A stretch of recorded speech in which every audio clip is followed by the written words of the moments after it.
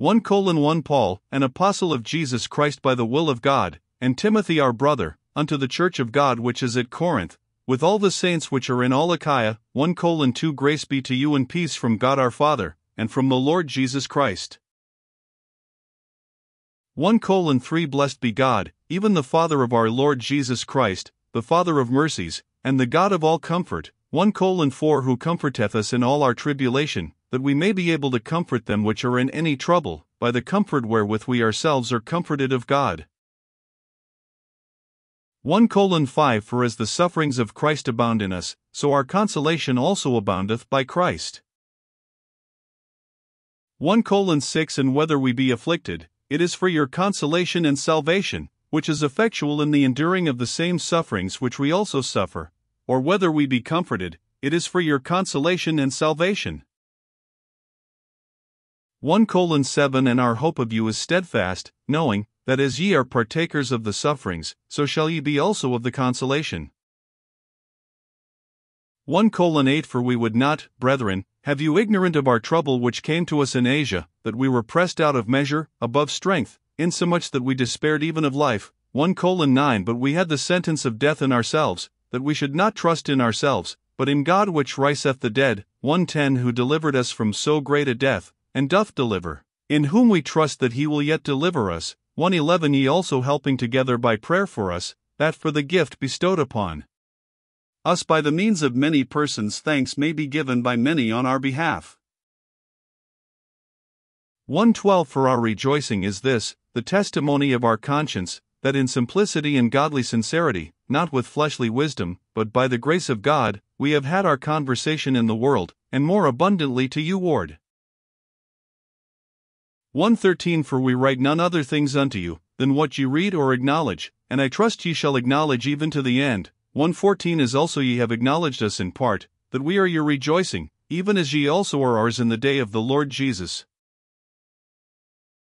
1:15 And in this confidence I was minded to come unto you before, that ye might have a second benefit. 1:16 And to pass by you into Macedonia, and to come again out of Macedonia unto you, and of you to be brought on my way toward Judea.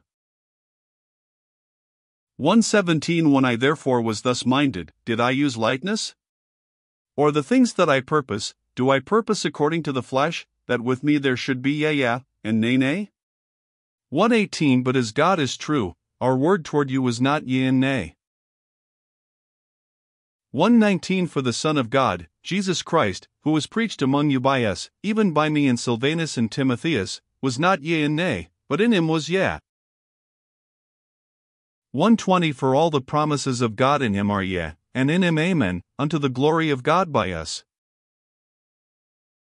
1:21 Now he which stablisheth us with you in Christ, and hath anointed us, is God. 1:22 Who hath also sealed us, and given the earnest of the Spirit in our hearts. 1:23 Moreover I call God for a record upon my soul, that to spare you I came not as yet unto Corinth. 1:24 Not for that we have dominion over your faith, but are helpers of your joy, for by faith ye stand. 2:1 But I determined this with myself, that I would not come again to you in heaviness. 2:2 For if I make you sorry, who is he then that mocketh me glad, but the same which is made sorry by me? 2:3 And I wrote this same unto you, lest, when I came, I should have sorrow from them of whom I ought to rejoice, having confidence in you all, that my joy is the joy of you all. 2:4 For out of much affliction and anguish of heart I wrote unto you with many tears, not that ye should be grieved, but that ye might know the love which I have more abundantly unto you. 2:5 But if any have caused grief, he hath not grieved me, but in part, that I may not overcharge you all. 2:6 Sufficient to such a man is this punishment, which was inflicted of many. 2:7 So that contrariwise ye ought rather to forgive him, and comfort him, lest perhaps such a one should be swallowed up with overmuch sorrow. 2:8 Wherefore I beseech you that ye would confirm your love toward him. 2:9 For to this end also did I write, that I might know the proof of you, whether ye be obedient in all things. 2:10 To whom ye forgive anything, I forgive also, for if I forgave anything, to whom I forgave it, for your sakes forgave I it in the person of Christ. 2:11 Lest Satan should get an advantage of us, for we are not ignorant of his devices. 2:12 Furthermore, when I came to Troas to preach Christ's gospel, and a door was opened unto me of the Lord. 2:13 I had no rest in my spirit, because I found not Titus my brother, but taking my leave of them, I went from thence into Macedonia. 2:14 Now thanks be unto God, which always causeth us to triumph in Christ, and maketh manifest the savour of his knowledge by us in every place. 2:15 For we are unto God a sweet savour of Christ, in them that are saved, and in them that perish. 2:16 To the one we are the savour of death unto death, and to the other the savour of life unto life. And who is sufficient for these things? 2:17 For we are not as many, which corrupt the word of God, but as of sincerity, but as of God, in the sight of God speak we in Christ. 3:1 Do we begin again to commend ourselves? Or need we, as some others, epistles of commendation to you, or letters of commendation from you? 3:2 Ye are our epistle written in our hearts, known and read of all men. 3:3 Forasmuch as ye are manifestly declared to be the epistle of Christ ministered by us, written not with ink, but with the Spirit of the living God, not in tables of stone, but in fleshy tables of the heart. 3:4 And such trust have we through Christ to Godward. 3:5 Not that we are sufficient of ourselves to think anything as of ourselves, but our sufficiency is of God. 3:6 Who also hath made us able ministers of the New Testament, not of the letter, but of the Spirit, for the letter killeth, but the Spirit giveth life. 3-7 But if the ministration of death, written and engraven in stones, was glorious, so that the children of Israel could not steadfastly behold the face of Moses for the glory of his countenance, which glory was to be done away. 3-8 How shall not the ministration of the Spirit be rather glorious? 3-9 For if the ministration of condemnation be glory, much more doth the ministration of righteousness exceed in glory. 3:10 For even that which was made glorious had no glory in this respect, by reason of the glory that excelleth. 3:11 For if that which is done away was glorious, much more that which remaineth is glorious. 3:12 Seeing then that we have such hope, we use great plainness of speech. 3:13 And not as Moses, which put a veil over his face, that the children of Israel could not steadfastly look to the end of that which is abolished. 3:14 But their minds were blinded, for until this day remaineth the same veil untaken away in the reading of the Old Testament, which veil is done away in Christ. 3:15 But even unto this day, when Moses is read, the veil is upon their heart. 3:16 Nevertheless when it shall turn to the Lord, the veil shall be taken away. 3:17 Now the Lord is that Spirit, and where the Spirit of the Lord is, there is liberty. 3:18 But we all, with open face beholding as in a glass the glory of the Lord, are changed into the same image from glory to glory, even as by the Spirit of the Lord. 4:1 Therefore seeing we have this ministry, as we have received mercy, we faint not. 4:2 But have renounced the hidden things of dishonesty, not walking in craftiness, nor handling the word of God deceitfully, but by manifestation of the truth commending ourselves to every man's conscience in the sight of God. 4:3 But if our gospel be hid, it is hid to them that are lost. 4:4 In whom the God of this world hath blinded the minds of them which believe not, lest the light of the glorious gospel of Christ, who is the image of God, should shine unto them. 4:5 For we preach not ourselves, but Christ Jesus the Lord, and ourselves your servants for Jesus' sake. 4:6 For God, who commanded the light to shine out of darkness, hath shined in our hearts, to give the light of the knowledge of the glory of God in the face of Jesus Christ. 4:7 But we have this treasure in earthen vessels, that the excellency of the power may be of God, and not of us. 4:8 We are troubled on every side, yet not distressed, we are perplexed, but not in despair. 4:9 Persecuted, but not forsaken, cast down, but not destroyed. 4:10 Always bearing about in the body the dying of the Lord Jesus, that the life also of Jesus might be made manifest in our body. For 11 For we which live are alway delivered unto death for Jesus' sake, that the life also of Jesus might be made manifest in our mortal flesh. For 12 So then death worketh in us, but life in you. For 13 We having the same spirit of faith, according as it is written, I believed, and therefore have I spoken, we also believe, and therefore speak. For 14 Knowing that he which raised up the Lord Jesus shall raise up us also by Jesus, and shall present us with you. For 15 For all things are for your sakes, that the abundant grace might through the thanksgiving of many redound to the glory of God. For 16 For which cause we faint not, but though our outward man perish, yet the inward man is renewed day by day. For 17 For our light affliction, which is but for a moment, worketh for us a far more exceeding and eternal weight of glory. For 18 While we look not at the things which are seen, but at the things which are not seen, for the things which are seen are temporal, but the things which are not seen are eternal. 5:1 For we know that if our earthly house of this tabernacle were dissolved, we have a building of God, an house not made with hands, eternal in the heavens. 5:2 For in this we groan, earnestly desiring to be clothed upon with our house which is from heaven. 5:3 If so be that being clothed we shall not be found naked. 5:4 For we that are in this tabernacle do groan, being burdened, not for that we would be unclothed, but clothed upon, that mortality might be swallowed up of life. 5:5 Now he that hath wrought us for the selfsame thing is God, who also hath given unto us the earnest of the Spirit. 5:6 Therefore we are always confident, knowing that, whilst we are at home in the body, we are absent from the Lord. 5:7 For we walk by faith, not by sight.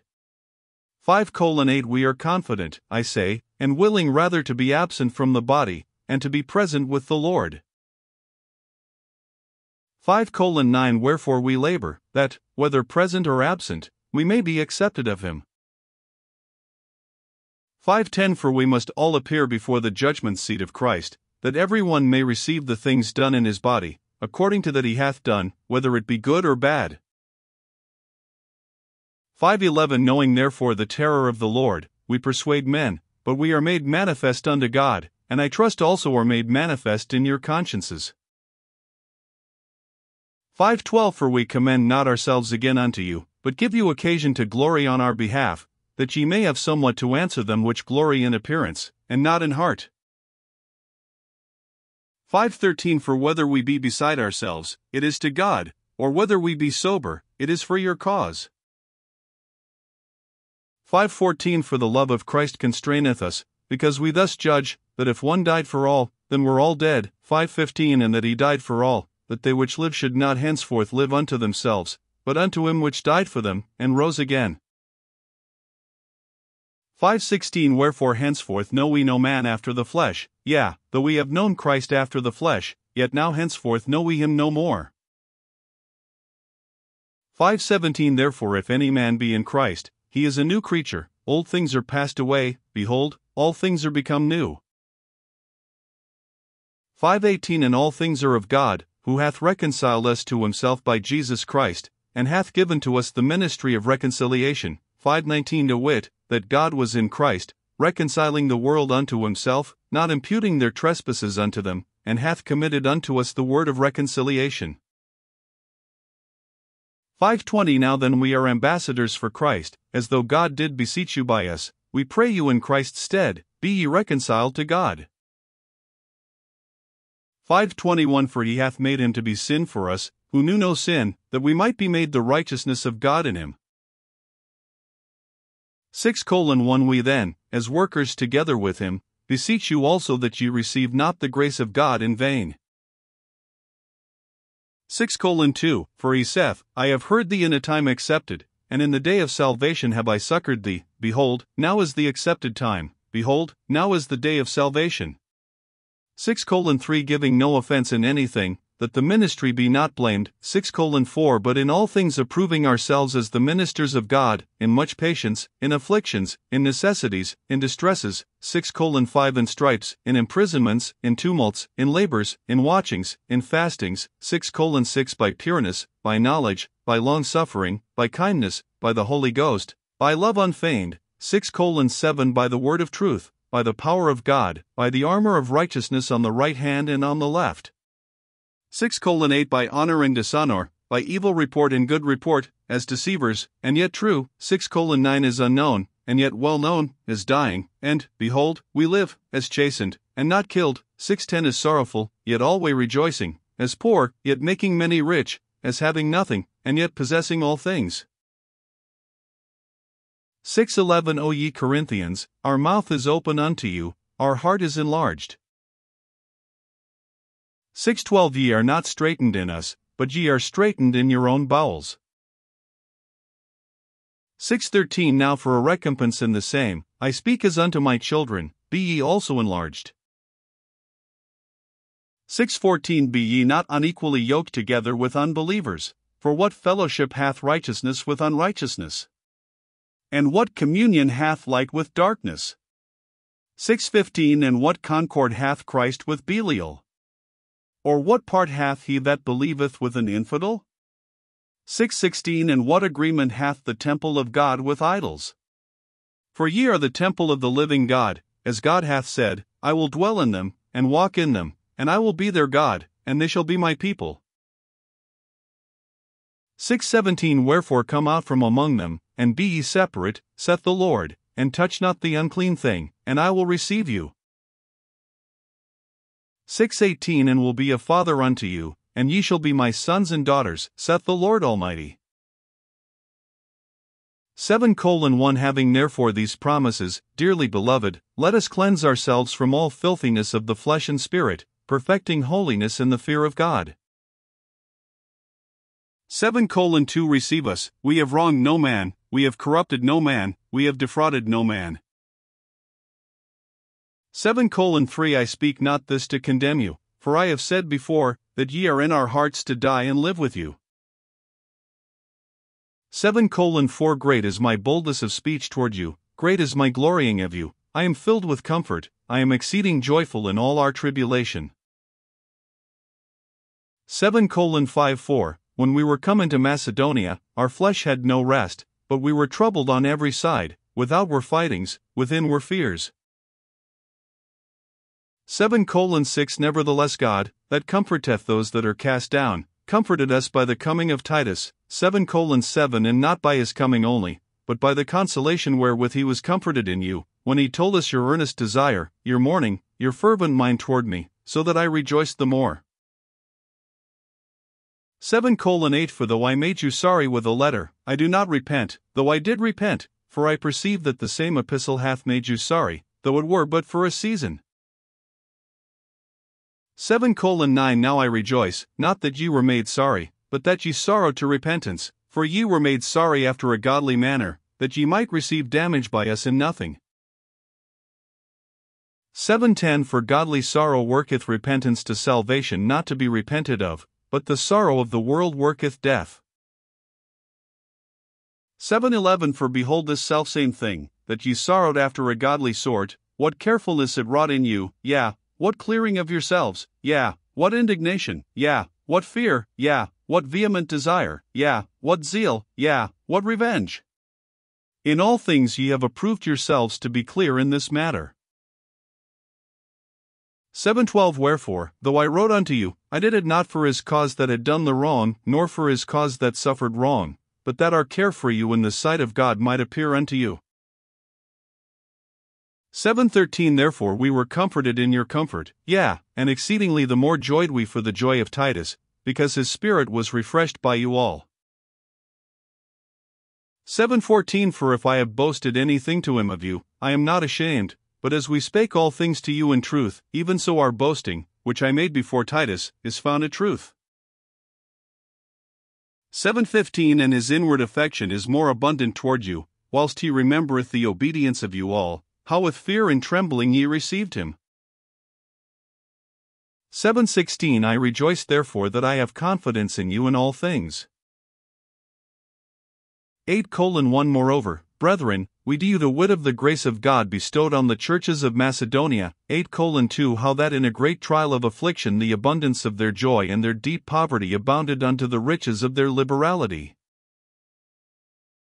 8:3 For to their power, I bear record, yea, and beyond their power they were willing of themselves. 8:4 Praying us with much entreaty that we would receive the gift, and take upon us the fellowship of the ministering to the saints.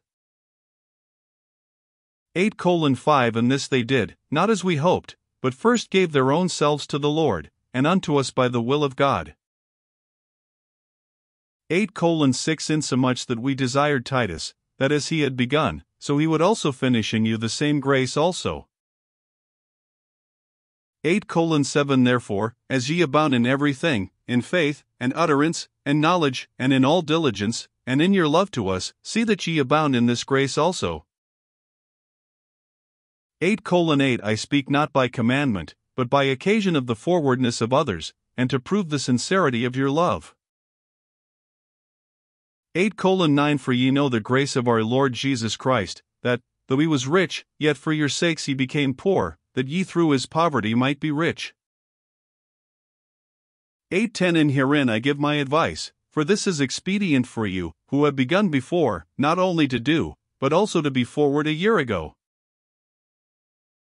8:11 Now therefore perform the doing of it, that as there was a readiness to will, so there may be a performance also out of that which ye have. 8:12 For if there be first a willing mind, it is accepted according to that a man hath, and not according to that he hath not. 8:13 For I mean not that other men be eased, and ye burdened. 8:14 But by an equality, that now at this time your abundance may be a supply for their want, that their abundance also may be a supply for your want, that there may be equality. 8:15 As it is written, he that had gathered much had nothing over, and he that had gathered little had no lack. 8:16 But thanks be to God, which put the same earnest care into the heart of Titus for you. 8:17 For indeed he accepted the exhortation, but being more forward, of his own accord he went unto you. 8:18 And we have sent with him the brother, whose praise is in the gospel throughout all the churches. 8:19 And not that only, but who was also chosen of the churches to travel with us with this grace, which is administered by us to the glory of the same Lord, and declaration of your ready mind. 8:20 Avoiding this, that no man should blame us in this abundance which is administered by us. 8:21 Providing for honest things, not only in the sight of the Lord, but also in the sight of men. 8:22 And we have sent with them our brother, whom we have oftentimes proved diligent in many things, but now much more diligent, upon the great confidence which I have in you. 8:23 Whether any do inquire of Titus, he is my partner and fellow helper concerning you, or our brethren be inquired of, they are the messengers of the churches, and the glory of Christ. 8:24 Wherefore shew ye to them, and before the churches, the proof of your love, and of our boasting on your behalf. 9:1 For as touching the ministering to the saints, it is superfluous for me to write to you. 9:2 For I know the forwardness of your mind, for which I boasted you to them of Macedonia, that Achaia was ready a year ago, and your zeal hath provoked very many. 9:3 Yet have I sent the brethren, lest our boasting of you should be in vain in this behalf, that, as I said, ye may be ready. 9:4 Lest haply if they of Macedonia come with me, and find you unprepared, that we say not, ye, should be ashamed in this same confident boasting. 9:5 Therefore I thought it necessary to exhort the brethren, that they would go before unto you, and make up beforehand your bounty, whereof ye had notice before, that the same might be ready, as a matter of bounty, and not as of covetousness. 9:6 But this I say, he which soweth sparingly shall reap also sparingly, and he which soweth bountifully shall reap also bountifully.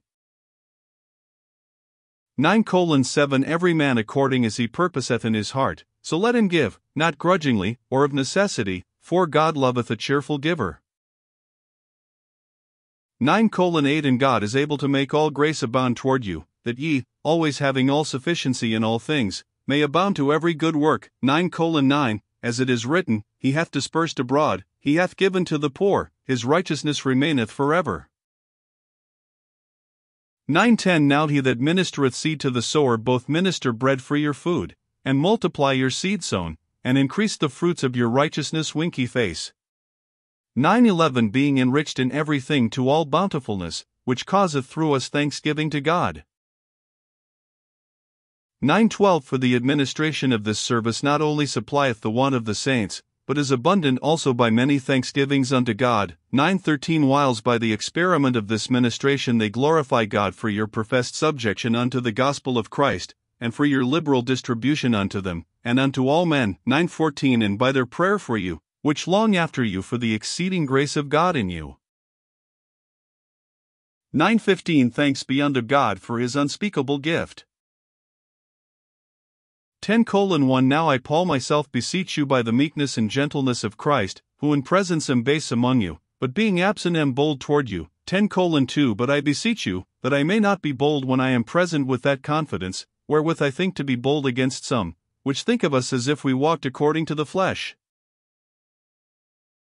10:3 For though we walk in the flesh, we do not war after the flesh. 10:4 For the weapons of our warfare are not carnal, but mighty through God to the pulling down of strongholds. Winky face. 10:5 Casting down imaginations, and every high thing that exalteth itself against the knowledge of God, and bringing into captivity every thought to the obedience of Christ. 10:6 And having in a readiness to revenge all disobedience, when your obedience is fulfilled. 10:7 Do ye look on things after the outward appearance? If any man trust to himself that he is Christ's, let him of himself think this again, that, as he is Christ's, even so are we Christ's. 10:8 For though I should boast somewhat more of our authority, which the Lord hath given us for edification, and not for your destruction, I should not be ashamed. 10:9 That I may not seem as if I would terrify you by letters. 10:10 For his letters, say they, are weighty and powerful, but his bodily presence is weak, and his speech contemptible. 10:11 Let such an one think this, that, such as we are in word by letters when we are absent, such will we be also in deed when we are present. 10:12 For we dare not make ourselves of the number, or compare ourselves with some that commend themselves, but they measuring themselves by themselves, and comparing themselves among themselves, are not wise.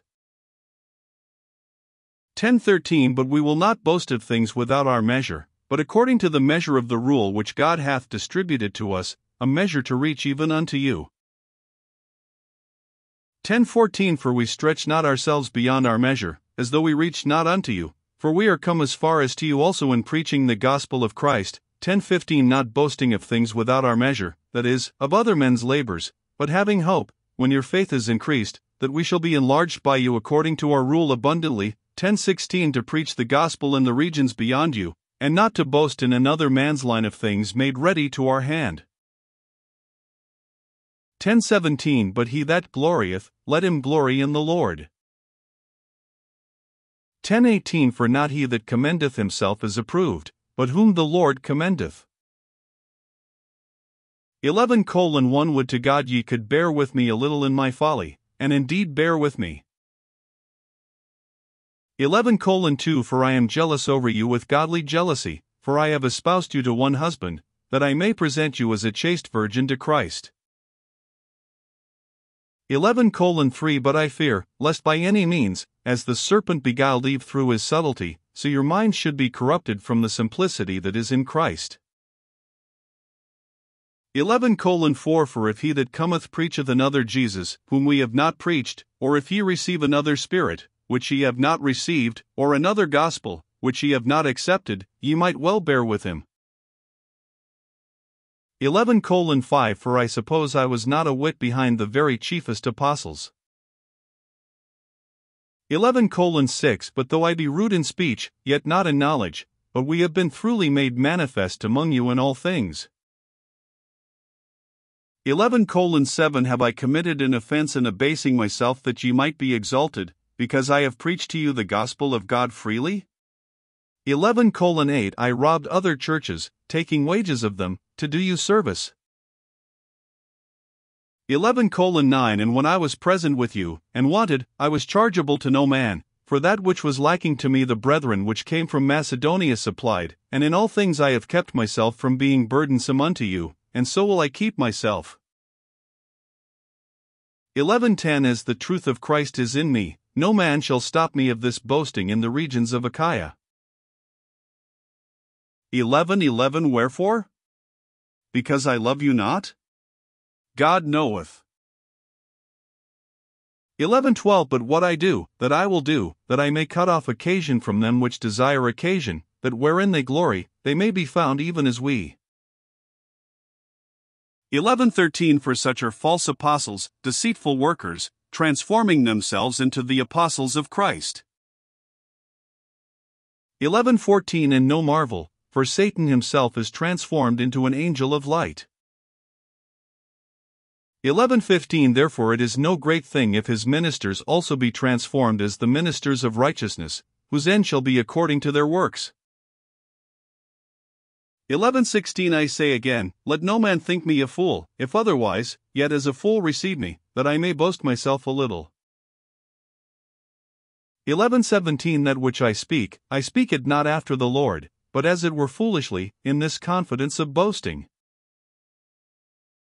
11:18 Seeing that many glory after the flesh, I will glory also. 11:19 For ye suffer fools gladly, seeing ye yourselves are wise. 11:20 For ye suffer, if a man bring you into bondage, if a man devour you, if a man take of you, if a man exalt himself, if a man smite you on the face. 11:21 I speak as concerning reproach, as though we had been weak. Howbeit whereinsoever any is bold, I speak foolishly, I am bold also. 11:22 Are they Hebrews? So am I. Are they Israelites? So am I. Are they the seed of Abraham? So am I.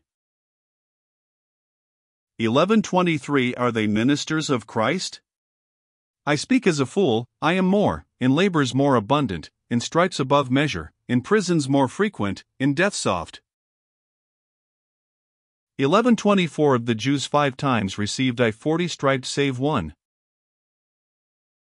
11:25 Thrice was I beaten with rods, once was I stoned, thrice I suffered shipwreck, a night and a day I have been in the deep. 11:26 In journeyings often, in perils of waters, in perils of robbers, in perils by mine own countrymen, in perils by the heathen, in perils in the city, in perils in the wilderness, in perils in the sea, in perils among false brethren. 11:27 In weariness and painfulness, in watchings often, in hunger and thirst, in fastings often, in cold and nakedness.